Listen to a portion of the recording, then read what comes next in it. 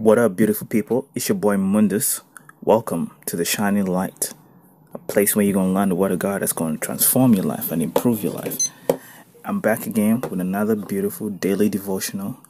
I'm reading from Rhapsody of Realities. It's a devotional we're using, and today's title, we're going to talk about the New Testament identifies you. And our theme scripture is from James chapter 1 and verse 22. I'll read on.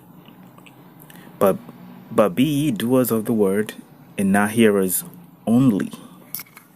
All right, so let's just read the first paragraph of the devotional, and then we'll try to study it and analyze it. It says, to the new creation, the word of God is a mirror, not a compilation of commandments to be obeyed. The Christian is a word practitioner. This is something many are yet to understand. For example, when you read in Ephesians chapter 5 and 3 to 4, it says, by fornication and all uncleanness, covetousness, let it not be once named among you, as becometh saints, neither filthiness, no foolish talking, no jesting, which are not convenient, but rather giving of thanks. It says it's not a commandment. It's not telling you what you must not do. Rather, it's showing you who you are, the righteousness of God in Christ, with a sanctified heart, mind, and tongue. Alrighty, let's just pause there for a minute and look at this topic. It says the New Testament identifies you. It says, be doers of the word, not hearers. So when we're born again, we're born as new creations. You know, the Christian, in the Old Testament, God gave the children of Israel commandments and laws. If you read the book of Leviticus, all that book, Exodus, Leviticus, Deuteronomy, you have a bunch of laws and do not do this or do this, how to do stuff. This is what you should do. This is what you should not do. This is what the consequences are. What if you do this? If the consequences, these are the blessings. These are the curses. So it's more like a rigid structure of commands, and the children of Israel could not fulfill those commands because number one, they were just so hard to fulfill. They did not have the capability, to fulfill those commands. Because it's like, how are you going to fulfill all these commands? It was like so many commandments. And then when Christ came, he fulfilled the law. He basically fulfilled the law and abolished the law. We're not even supposed to keep the 10 Commandments. He fulfilled the law and he got rid of the law, and we were born, and he brought in a new race, a new type of being. He was the firstborn from the dead. When he rose again, a new creation. So it says in 2 Corinthians chapter 5 verse 17, if any man be in Christ, he's a new creature. So we were born again with a new heart. We were born again by the word of God. So the word that was given to them to fulfill, which was hard for them because we were not born of that word, we were born of that word that gave him those instructions. So the instructions of God, we were actually born of the word of God. It says being born again, not of corruptible seed, but by the word of God. That's in, let me show you that. I think it's in 2 Peter. Let's see if you can find it. I don't want to just be quoting stuff. Let's find it. Maybe verse 3. No, is it there? Let's see. No. Let me see if I can find. Hold on, let me find this real quick. Oh yes, I found it. It's 1 Peter, chapter 1 and verse 23, and I'm gonna read on. I hope you can see that. It says, "Being born again, not of corruptible seed, but of incorruptible, by the word of God, which liveth and abideth forever." Anyway, you can read the whole verse. But the point is, we were born of God's word. We were born again of the word of God. So God's instructions are not laws. The New Testament says, the topic today says the New Testament identifies you. So when we read the scriptures, it's just describing who we are. We're not trying to become that, because God has made us that what he talks about. So when he says, he gave an example, But fornication, uncleanness, and covetousness, let it not be once named among you, neither filthiness or foolish talking, which are convenient, but rather give us thanks. He's trying to say, hey, you are born again. This is who you are. You're not trying to say, let me not try to not fornicate. Let me not try to not talk bad. It's just looking at the mirror and he said, and understanding, oh, this is who you are. Don't act like this. Do the word of God. You're not trying to become that. You're already there. You just need to do the word. It's like a mirror. The mirror shows you this is how you look like. So you conform based on what you see on the other side of the mirror. So this is exactly what the word of God is for a Christian. It is not commands. It is just actually a description of who you are. It's an album. It's a description of exactly who you are, what you're capable of, what you have, what you can do, what's your origin. I just read it to you right there. Being born again, not of corruptible. So we were born of God's word. That's who we are. So the God's instructions are not hard because we were born of that. We were born of his word. I hope that makes sense. Let's keep on reading. It says the word of God reflects your true nature, identity, origin, and heritage in Christ. The more you look at the word, the more you see yourself. God's word is life, something to live out. And that's amazing. And you know, the important thing of God's mirror, God's word, is the more you look at his word. It's like, for example, if you're going to work and you look in a mirror and you notice your tie is a little bit crooked or your hair is not fixed up right, you make adjustments because the mirror tells you, hey, hold on a second, this is how you really look like. And you'll be like, oh, okay, I need to fix myself, whatever. This is, you know. But the mirror of God's word shows you exactly your identity, your nature, where you're from, where you're going, what you have, all your capabilities. And when you look at it, and the beautiful thing of this God's mirror, the more you look at this mirror, the more you become it. The more you become the image that you see. So the more you study the word and you see all this about yourself, the more you start conforming. Your spirit you start acting that way. You're changed from one glory to another. It's like the more you look, the more you become. You might look at your life and say, oh my God, all these things are saying about me. I don't see it.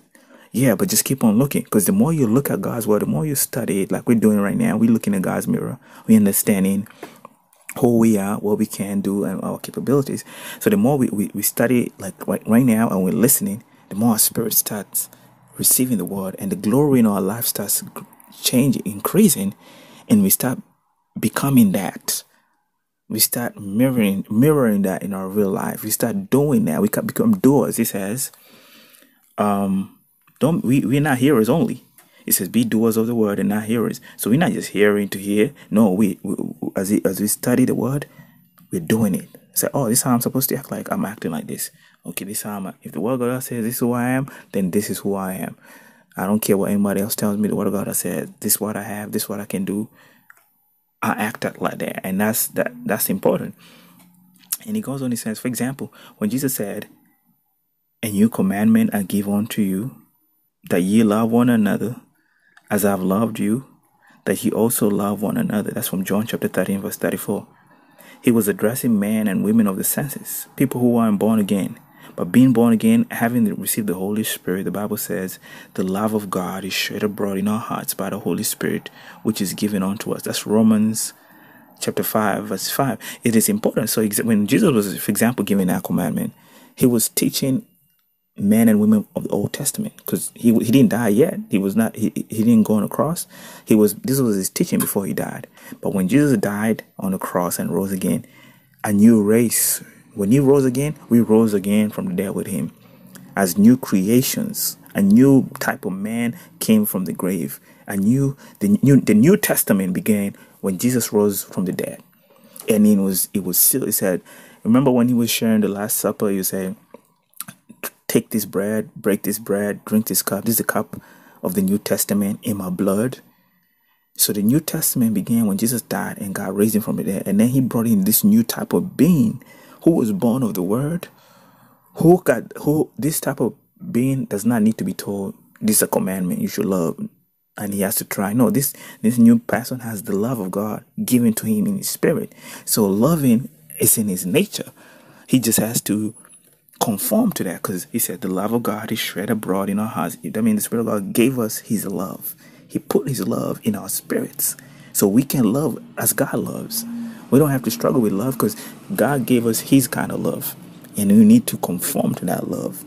That's exactly what it is. Let me keep it running. He says, we're not commanded to love. We were born of love. We are the offsprings of love. Love is our nature. Thus in Romans chapter 5 verse 5, it's a description of who you are. Once you accept it, you become it. That's the principle. And let me read that again. It says, once you accept it, you become it. So when you accept what God says about you, you become that, because you're already that. You start seeing it in your life. When you read something in the New Testament that sounds like, don't do this or don't do that, that means we are those who don't do such things. It's a picture of you.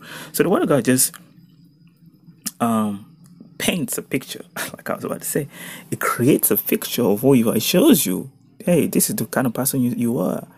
Not trying to be, you are. And when you see it, I say, oh, this is the person I am. And you adjust yourself to become that. I'm the type of person that loves, some will love. I'm the type of person that forgives, and because I got the love of God in me, so I'm going to forgive. Because love is in my spirit. I don't have to struggle with it, because this is who I am. I'm the type of person that walks in righteousness. I got the righteousness of God. So I'm walking in righteousness. I'm not trying to obey righteousness. I got the nature of God. So I hope that makes sense. Read on. He says, the word, particularly the epistles, paint the picture of the new creation. That's how come as you're studying and meditating on the scriptures, suddenly the word of God comes alive to you. It becomes how you see yourself every day. It's like I said, it's a mirror principle. The more you study the word of God, the more you meditate on it, you're conformed to that image. I want to show you that. That's in let's read that real quick. Let me show you that. That's in 2 Corinthians chapter 3. Let's see. Just give me a sec.